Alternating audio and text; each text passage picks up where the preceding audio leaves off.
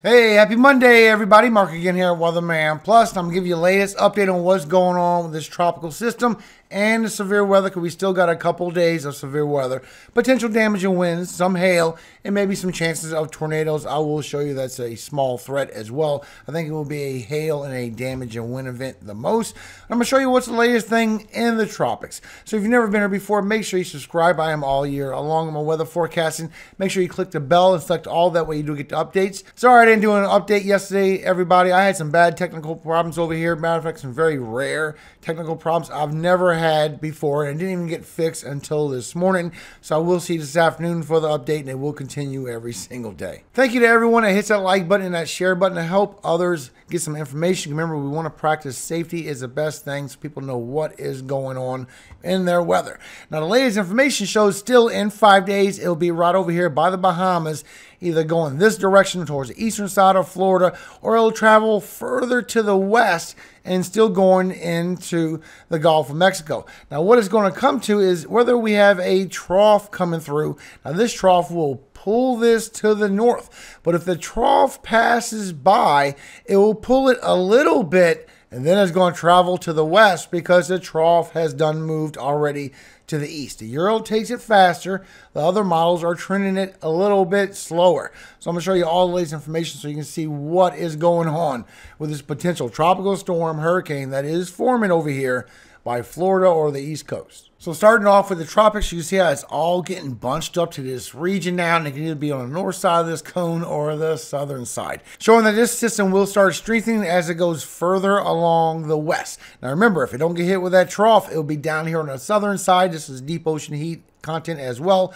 If it does get pulled with that trough, it'll get pulled in this direction. We get more strength in the eastern Pacific as well, even showing chance for 30% in the next 48 hours. 80% in the next 7 days on some of these waves, 40% on this other one, showing potentially a small threat. Maybe a tropical storm could be winding down going towards Hawaii. Now at 10 days, we're literally here with these waves. That's why I got it on GFS so we can see past 10 days, potentially showing it could be a weak tropical storm that winds down towards Hawaii. And that second one so far is going to the northern side. That's just the latest information. It's still way down the road. Now, the latest information, you can see the storm system right here, according to the Euro, in 5 days, still 5 days away from this shot. And you can see that trough coming in. Now, when you look at the other weather models, you can see the same thing on the Canadian, but the storm system is a little bit further towards Cuba a little bit. It depends which way this surface low forms up as it's going through this landfall. Is it going to get a surface on the northern side, or is it going to get a surface low on the southern side? You can also see with GFS showing that will be right in the same region that the Canadian is also showing, and also showing maybe a little piece could break off. Now, GFS has been trending that this trough right here will pull that to the north a little bit, but then it's going to be too far. Now the trough is already passing by, and the system is already moving further into the Gulf of Mexico on this run. Don't take much with it, but it still heads north and intensifies at the last moment there. Something very weak. But then you see there's maybe a little stall effect. If you remember that we was seeing a stall potentially in the past. And showing that that second piece, you can see them both, two pieces still, showing that piece could go where the Euro is showing, and showing that piece could go right into the Gulf of Mexico. Still showing two pieces. And showing we have another tropical wave that's coming after that one, and the Euro is seeing that one a little further to the west. Now, when you go by the Euro, you can see the latest information pulls it very strong with that trough right here. Pulls it right along the coast of Florida. This is going a little further west, just like I was saying in yesterday's video. But if you look with the Canadian, you can see that it pulls it, but now the trough is already passed and it goes west. You get a little bit of a strengthening high pressure pushing this to the west while this trough is passed, and it goes further into the western Gulf. Then gets pulled around by that trough and that high pressure. Still showing it will strengthen in that direction. So you can see that it has changed according to the Canadian, and you see that stall effect right there by the Carolinas as well. But you can see it has changed according to the Canadian and the Euro. The Canadian has gone a little bit further to the east, so it's the GFS, and the Euro is going a little bit further towards the west. So we're still seeing that chance for this to go in this direction and then go like that. You can see according to the Euro, it takes that further track to north, getting pulled by that trough, gets a little bit closer towards the coast, still east side and north side loaded, and it goes right out through the northeast and keeps strengthening up to a hurricane, still showing that as well.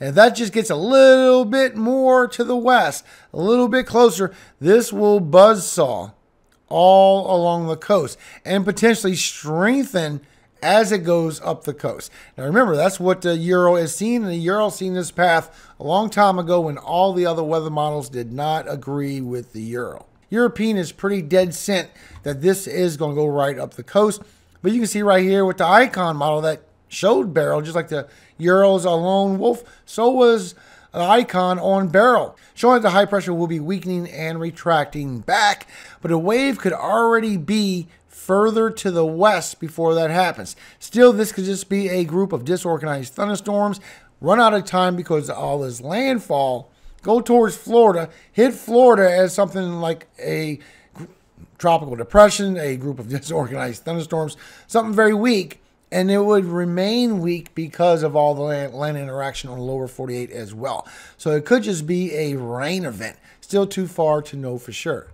And you can see in the Spaghetti-O models in 5 days with the European, showing all that could probably form up in this region and start strengthening up as it goes around the high pressure, getting pulled by that trough. Then literally something could form up into the Gulf a little bit later, and that's when we get that next wave coming through, and it starts growing in confidence of something forming up into the Gulf of Mexico as we go towards the middle of August. And the best news yet, look at the control member this morning with the Euro, showing if that was to play out, along with all the dry air getting involved and some shear, that it would have remained a very weak wave. And you can see the shot here going right up the coast, very weak, just bringing some rainfall. Strengthening up as it leaves though. And the ensemble tracks is still taking it with the European, where it's strengthening up even more confidence as it goes by the Bahamas. And it will go right around that curve, still not affecting anyone, not even Bermuda. Showing that all this dry air will be around this system and actually will get into the core as it goes past the Bahamas. And look how it gets into it again when it goes by the Carolinas. And that dry air going all the way to the core with the precipitation right off of the center. You can see that. You have all the dry air going right to the core of the system, and all the precipitation is getting pulled to the southern side. So that system would not be able to strengthen according to that until it gets away from it. And look how dry air stays in it as it pushes it away also, showing this system isn't going to be anything on the latest run with the Euro. And the Canadian still shows it where it'll go further to the west because it didn't meet up with that trough good enough, and still will start strengthening up right there in the Gulf of Mexico to a tropical storm, but run out of time and stay strong all along the coast and then get that stall effect going on. But the information is still all over the place. The European is seeing this confidently going around the coast. And this right here with your tropical cyclone strike probability has taken more confidence of this going even further into Florida. You see that? It's taking more confidence now going further into Florida right along the Gulf Coast. Now just to show you some crazy accuracy, when you look at the old Farmer's Almanac, when you go to look for August for Florida, look at this. From the 20s in August, they're expecting a hurricane threat to the north side of the state. And as you check along the southeast, along the Carolinas, they're expecting that to be a hurricane threat for the East Coast. Showing the next wave, the one that the Euro is showing potentially can go into the Gulf of Mexico and intensify, and it's showing major hurricane so far it will change. That is the same system they're showing that will go by the East Coast and northern Florida as a hurricane threat. So far we have, with the European, all the heavy rainfall will start building up for northern Bahamas and go right around the coast and really don't affect no one. Canadian takes it further in, where you get a dramatic amount of heavy rainfall across northern Florida, southern Georgia, and the Carolinas. And GFS takes it where it don't have enough time to strengthen up, and it's just a group of disorganized thunderstorms bringing a lot more rainfall. But you can see how it brings that impact right towards the same area as the Canadian. Now for today, you can see there's a couple areas of slight risk, and they have changed the location of chances for tornadoes. They did have this whole region. Now they cut it off, and it's only the southern region. Now they got a region on the north central. So far, here's your cities and states at risk for a potential tornado threat for today. I'm showing it's going to be a damage and wind event. Then it's going to be a small window of a tornado threat. And then up here for the northern central, this is going to be a later tonight, a small chance for a tornado threat. We also have the wind threat for today in both regions, even still strong winds up here for the north central. I'm showing that could spread out towards Iowa and northern Missouri as well for tomorrow. So far, here's your cities and states at risk for the damage and wind threat for today. Also, your hail threat for today. Almost in the same regions. I can see this will ramp up also over here towards Tennessee, Kentucky Valley, Illinois, Indiana for tomorrow. And chances for large hail in the black area. So far, here's your cities and states at risk for the chances for the hail threat for today. National Weather Service has scattered strong severe storms are possible across parts of the central and northern plains this afternoon and evening, and also across parts of the Midwest and Ohio Valley through the day. So for this morning, you have them storms going through Illinois, and you see how that bows out with some winds behind it also, but it dissipates by the time you go towards noon and lunchtime. Then you start getting some isolated in nature. Then you start getting some storms for Michigan, also UP. You get some for Florida, for the southeast, a little bit for the mid-Atlantic. It's a little bit isolated in nature. Nothing super serious about these, just regular thunderstorms popping up. And you're getting some rainstorms coming through the northwest, through Washington, and some for the north central. North central is going to be later tonight. But once you go around 7 and 8 o'clock, then it's really going to kick off. So once you get around 7 or 8, then you got storm cells popping up for the Dakotas, also a little bit from northern Nebraska. But you get this group of storms that pops up for Indiana, potentially bringing some damaging winds with it. You see that, some straight line winds as you go through the evening. Also bringing some strong winds with these cells through the night. Also chances for tornadoes to come out of this. Yeah, you can get potential supercells to come out of those through the Dakotas. Then you go through the early morning hours, and it turns into some strong little storms that pass through western Iowa. Could bring some winds as well. But those storms that came through Indiana, look how you're going later tonight, early in the morning. It bows out, bringing the chances for the damage and winds. Then as you go through for tomorrow morning, you get the storms that's going through today, heads to the northeast for tomorrow. It's going to be a little isolated in nature for y'all as well. Nothing super huge, just bring some thunderstorms on by. But you can see for tomorrow night, look how sporadic it is. You might get a cell or two passing through the north central just for a moment.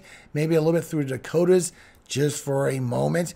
And maybe something through Illinois, Tennessee, and Kentucky, showing chances for damage and winds with those cells. And you can see the chances for the damage and winds as you go all the way to 6 and 7, even 8 o'clock tonight. The winds that passed through earlier today bring y'all some 40, maybe a little bit of 50 every now and then, isolated nature wind gusts. But these cells over here for the Dakotas and northern Nebraska starts picking up to the 50, 60, even get a little 70 or higher on some of those cells as it goes by early in the morning and weakens down as it goes to Minnesota. It goes from 50 down to 40. And you can see overnight, you get some strong storms, bringing strong winds across Iowa as well. That's overnight, early in the morning. Then for tomorrow, those storm cells come right back again, bringing strong winds for the Dakotas and northern Nebraska. And the cells that's going through Iowa spark up over here for Illinois. Now that right there is showing chances for 80 and maybe more miles per hour wind gusts. But we're definitely seeing chances for 60 and maybe 70 come out of that. And in the same locations, you can see the hail. Just bringing chances for hail to come with those storms as you go through for tonight, all the way to the early morning hours. Then for tomorrow, it comes right back again for the Dakotas, Iowa, Illinois, and Indiana, somewhat Kentucky. The same region over and over. So you can see for tomorrow, your chances for tornadoes, they have another big 2% right here for the whole region. But I'm not showing it is the whole region. I'm showing it just be a couple of cells that could spark up something. I think it's a low confidence. So far, here's your cities and states at risk for the chance for tornadoes. And no, I am not playing this down because I am in there for Milwaukee on both days. And I don't think there's an issue. Also, your wind threat for tomorrow. You can see it's in the same region and your hail is going to be less for tomorrow. So far, here's your cities and states at risk for the chance for the damage and winds for tomorrow. And I'm showing we could get ramped up a little bit more right here in this 15%. National Weather Service has scattered strong severe storms will be possible across a broad region from the northern plains to the Midwest, Ohio Valley, and Carolinas. A more concentrated severe wind threat is possible across portions of the Corn Belt. And then as you go into Wednesday, they have a 5%, and you got one area with a 15% chance for some hail, maybe a little bit of winds. So far, here's your cities and states at risk for that. But once again, when you look at Colorado State University for today, you see how the tornado threat has changed dramatically. With National Weather Service even added a section, cut this section in half. You see what Colorado State is showing, very small. Maybe a cell here or there, nothing big to worry about. And as you look for tomorrow, you see they got that big, huge area showing, and all they have is a small area according to Colorado State University. They even have a small chance over here for Idaho and western Montana. Now, when you look at the latest run, you can see as you get them storms later on for tonight, going across Indiana, and this is going across Tennessee, Kentucky Valley as well, as that pulls to the south. You can see the damage and winds last all the way till tomorrow morning, going all the way into Tennessee right there, and going all the way to northern Georgia and northern Alabama as it weakens down. Then as you go for tomorrow, look how we just get this train of storms that just gets pulled around. Look how those get pulled around all the way to 1 o'clock in the morning for the next day. So I will keep you updated. I'm more concerned with these storm cells that's training into this direction more than the damage and wind event that you see that will pass through for tonight. So you do got to watch out for this. This will cause power outages as well, showing a little bit stronger, but it will dissipate in the morning as it goes by the south. But for tomorrow, this right here is a little more concerning with us getting spun around. Thank you for your time, everybody. I will be there this afternoon for you to give you the latest update what's going on with the tropics, and if these storms do change as well, intensity or weaken down, either way, I will update you on that as well. I appreciate every single one of y'all and hope you'll have a very great day today. Now, before you go today, Psalm 105, 1 through 4. Oh, give thanks unto the Lord. Call upon his name. Make known his deeds among the people. Sing unto him. Sing psalms unto him. Talk ye of all his wondrous works. Glory ye in his holy name. Let the heart of them rejoice that seek the Lord. Seek the Lord and his strength. Seek his face evermore. Amen. Have a great day, everybody. I'll see you this afternoon. These storms look like they're starting to strengthen just a little bit more. I think it's going to be more of a damage and wind event than expected. So I will probably update that this afternoon as well if I see some different information. I appreciate everybody. And remember, all glory always goes to God, our Father in heaven, Yahweh. And I always hope he keeps you safe every single day of your life and forever. Amen. Hallelujah. Amen. Have a great day, everybody. I will see you this afternoon.